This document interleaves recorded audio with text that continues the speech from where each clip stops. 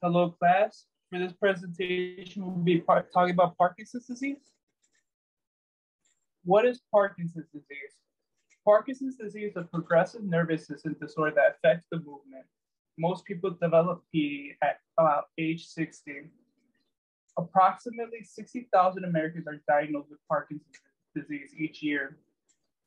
Men are 50% more likely to have Parkinson's disease than women. Parkinson's disease occurs when nerve cells in the basal ganglia become impaired or died off. The basal ganglia is in the area of the brain that controls the movement. The nerve cells or neurons produce dopamine. Then the neurons die off or become impaired and produce less dopamine. This is the reason why the body will have movement problems. Scientists still do not know what causes the cells to produce dopamine to die. On the next screen, you can see a healthy brain to the left, where the basal ganglia is active. And then when you see it to your right, Parkinson's disease after symptoms, you can see the basal ganglia receptors not producing any dopamine. On the next slide, this chart, you can see the Parkinson's prevalence in the United States. 1.2 million people in the US will have PD by 2030. 930,000 people in the US had PD last 2020. Early symptoms of Parkinson's disease: tremors, small handwriting, muscle stiffness, slowing of movement, lack of facial expression, soft or low voice, stoop posture, decreased arm swing. PD symptoms: tremors, trembling in hands, arms, legs, and jaw. Stiffness of the head, lips, and trunk. Slowness of movement, impaired balance, and coordination, sometimes leading to falls. Depression and emotional changes. Difficulty swallowing, chewing, and speaking. Urinary problems, constipation, skin problems, sleep problems, writing changes. And then the stages of Parkinson's disease. At stage 1, they develop mild symptoms, but able to go about day-to-day life.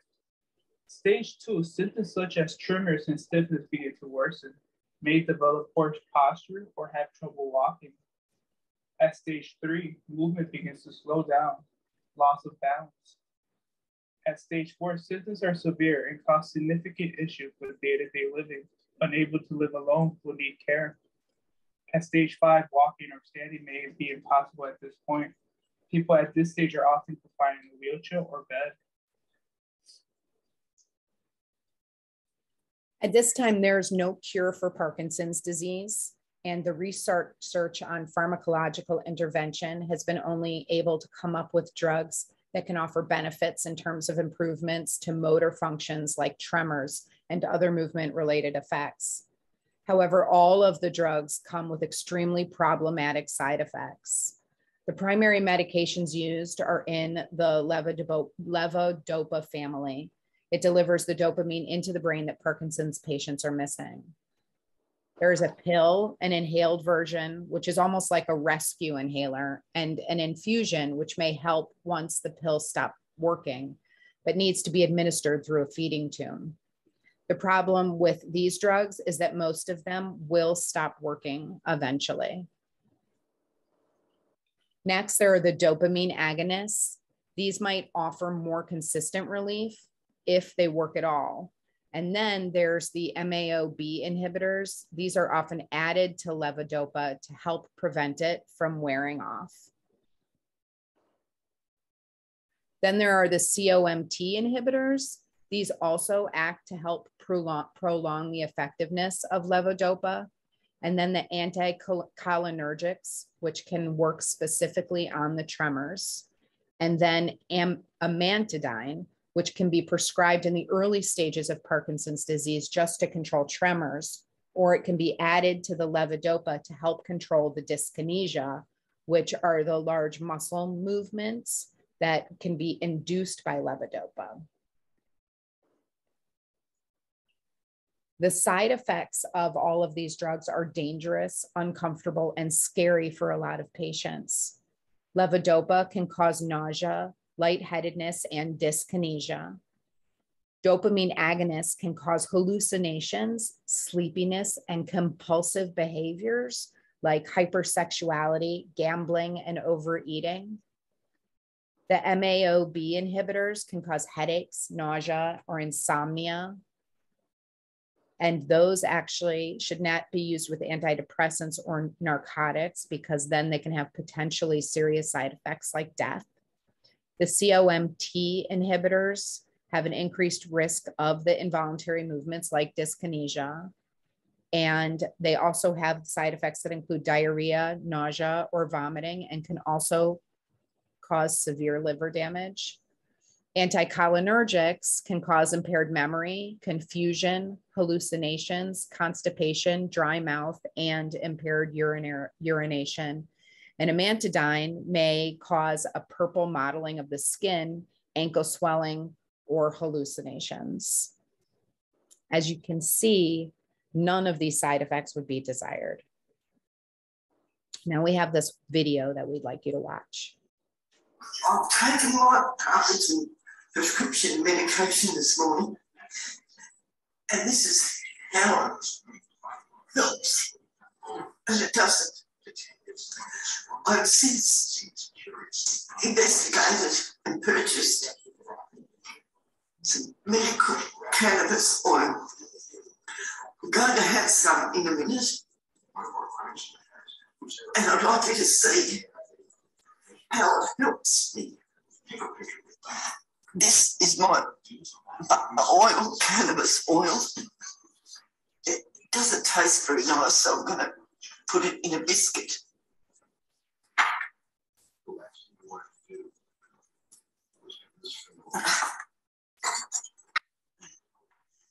That's probably a little bit too much, but I'm bad today. And I'm just going to spread it on the biscuit like that.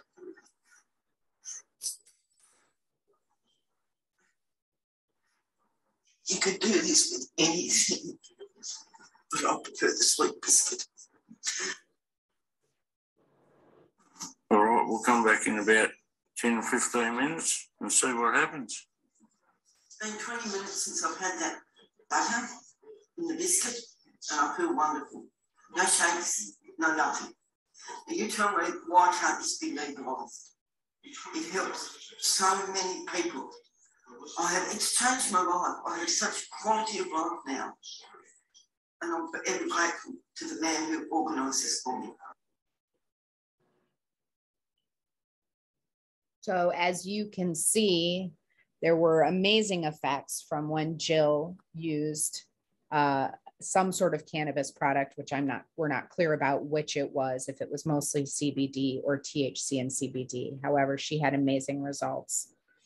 When looking at all of the research, it seemed to me that CBD looked like the most encouraging option.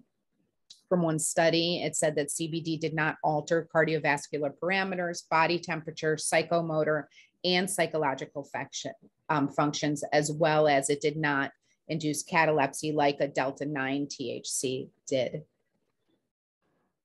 The first rat study that was done found that CBD was highly neuroprotective and that it used its antioxidant mechanisms that helped to support and protect neurons from continued progressive degeneration. And what was interesting is, since this was one of the first studies, they did actually find that there should be more of a look into the activation of the CB2 receptors, because it seemed that they might have the most potential. I found a lot of other studies that supported the use of CBD. Though another rat study found that it also had promising neuroprotective properties and that there were no side effects, as well as it had low toxicity.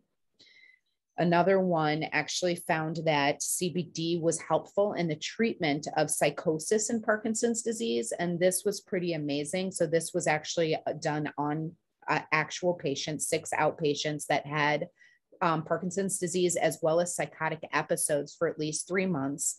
They received CBD with a dose that initially started at 150 milligrams a day for 4 weeks. in addition to taking their pharmaceutical regime, which I think is important to note because I think it would be irresponsible to take them off of that, which most people would agree. But the data did show that they had a significant reduction in their psychotic symptoms. And they had, there's a score, a test that you take, a rating scale that they took, and it showed significant improvement. And there were actually no side effects that were observed in that. Another study also found that CBG was also extremely neuroprotective. Another study that found specifically was done to look at the levodopa-induced dyskinesia in Parkinson's disease. And there they found that delta-9 THCV, or specifically THCV, was able to delay the occurrence of the dyskinesia as a side effect in animal models.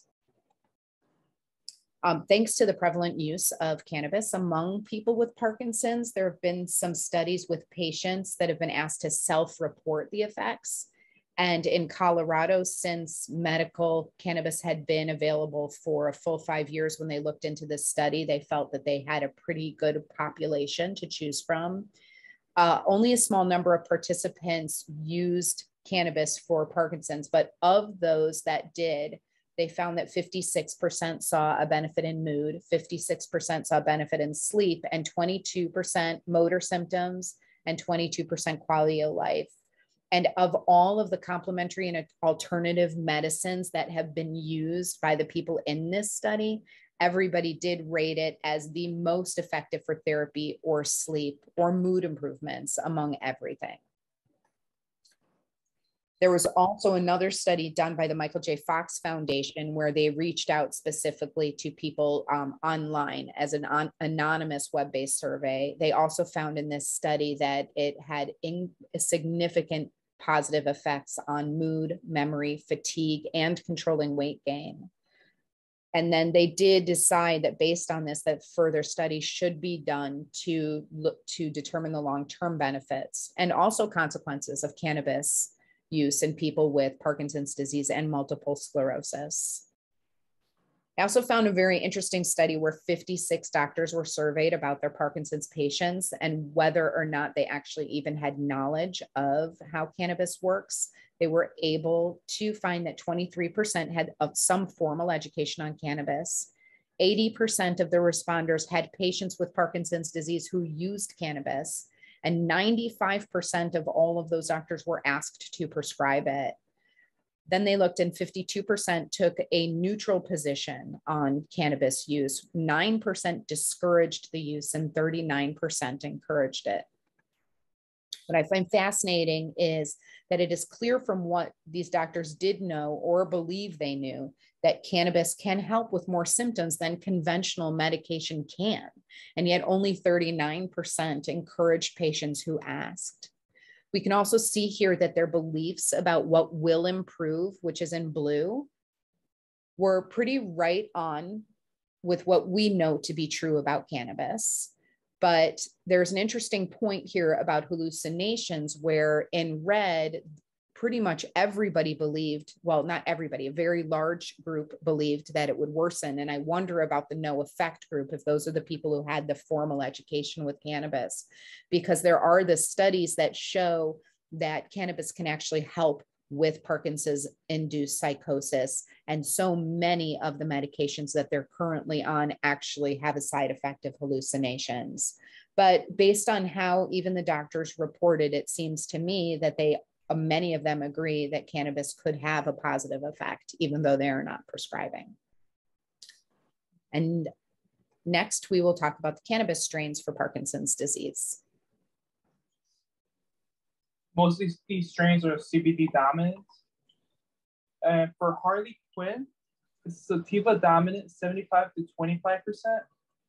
High levels of CBD, THC 5%, CBD 9%. Medical use treating chronic pain, spasm, nausea, and anxiety. Effect, clear-headed, relaxed without being too intoxicated. Phenotype, Colombian gold, a Nepali indica, and Thai and Swiss landrace strains. Aroma, a range of earthy musky to sweet mango. Taste, herb, mango, vanilla, terpene, myrcene. For Regal's Gift, a high CBD strain, CBD 14%, CBG 1%, THC 1%. Ratios 24:1, CBD to THC. It's a CBD strong. It's phenotype crossed with Harley, Sue, and AC/DC. Medical use for pain, anxiety, depression, stress, and fatigue.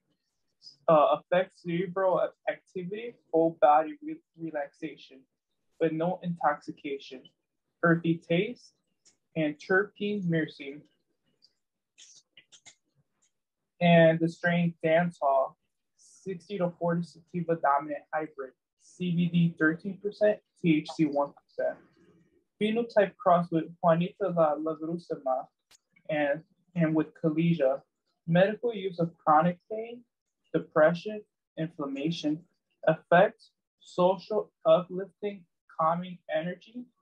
Since Parkinson's disease patients have trouble having energy, so this is a good strain for them. Terpene, myrcene, aroma, earthy, taste, diesel, earthy, pineapple. Intoxicating, but not too overwhelming.